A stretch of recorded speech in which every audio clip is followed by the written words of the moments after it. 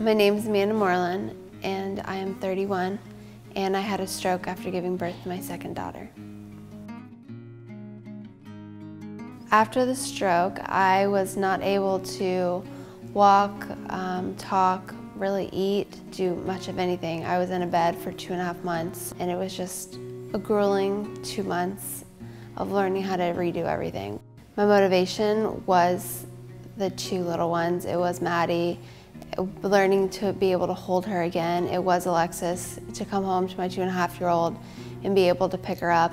The single toughest thing about my rehab was probably learning how to talk again. It was frustrating because I knew what I wanted to say, but I couldn't actually say it. So that was probably the toughest part, and I'm really stubborn. You know, there was no option to give up. I had 2 kids here, I had a husband.